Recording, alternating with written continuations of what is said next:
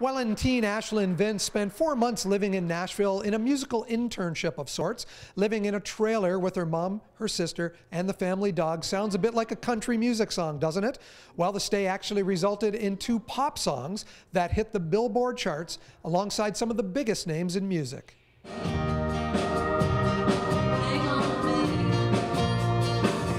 Ashlynne, you had 2 songs last year, Hold On to Love and Hands Off, that both hit the Billboard indicator charts, top 40 indicator charts. You were up there with people like Justin Bieber, Ed Sheeran. What did that feel like?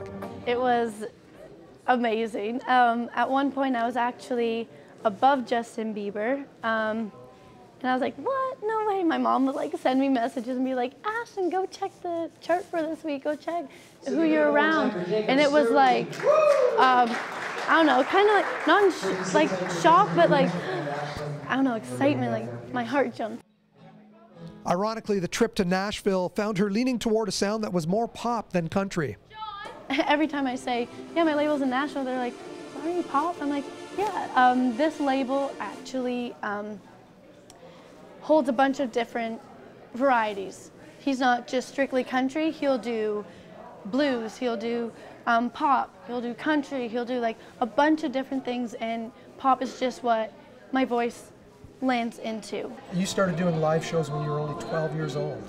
Yeah, so the owner of the Urban Steakhouse, Gerald, he was like, he's very good friends with my parents, and he's always like, you guys should bring out Ashlynne, like we have an open mic night on Thursdays, and I think it would be a good way for her to get out and get some experience and stuff. So that's where I started when I was 12. And then from there, then I started doing Taylor Swift tribute shows when I was 14. And then I did like rib fests and all that kind of stuff, and just kind of grew from there.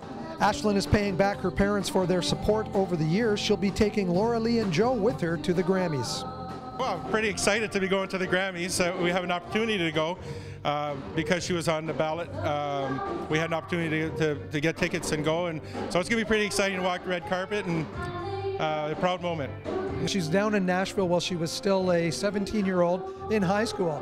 How did that all come together, and how did you keep her grounded? How did all that come together? Going down to Nashville, knocking on doors, pounding the pavement, making connections, and eventually it all came together. But how do you keep her grounded as a high school student going through all of this? Well, there's a lot involved in keeping a child grounded. It takes a lot of work, a lot of effort, but she comes by it naturally. She's just a great girl.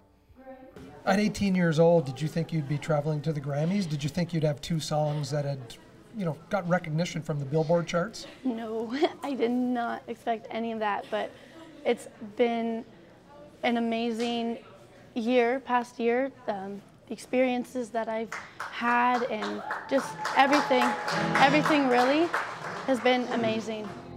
So what's next for Ashlynne Vince after the Grammys? For me, I need to continue writing to finish up my pop album and then release that and see where it goes from there, and hopefully put another one out to radio and see where that goes. Reporting for The Source in Welland, I'm Mike Balsom.